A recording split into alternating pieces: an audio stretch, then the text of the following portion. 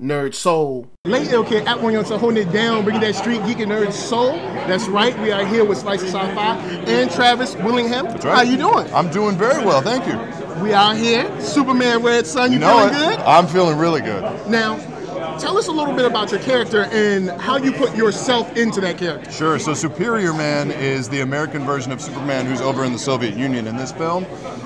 The problem with Superior Man is he's kind of missing that soul, right? He doesn't quite feel human. Well, I mean, not that Superman is human, but we can get into that later. Understood. Right.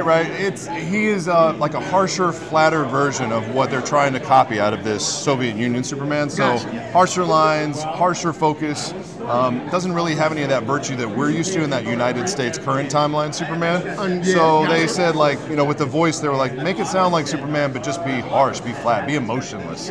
And so that's kind of what we did. And it was funny going up against Jason Isaacs because the man is an incredibly talented actor, but when he's doing that Soviet accented Superman, I mean, you know, he's got the bass to make it shake, so it's really good.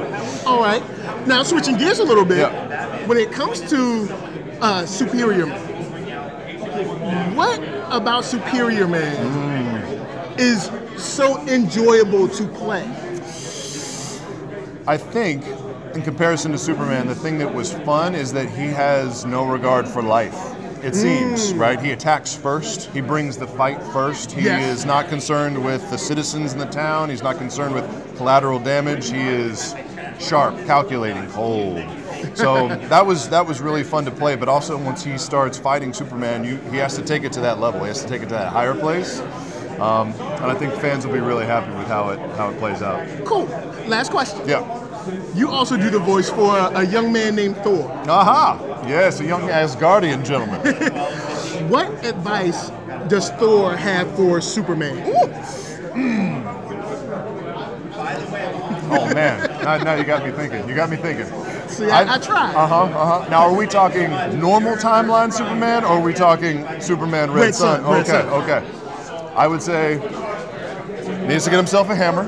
Okay. Right? You can't go anywhere with a hammer. I don't know if you need the sickle as well, but if you pick yourself up a hammer, maybe in a helmet, you got the red cape, then we can talk. All right. Well, thank you for coming through. Thank you, sir. And can't wait to hear your voice on the screen. Appreciate it.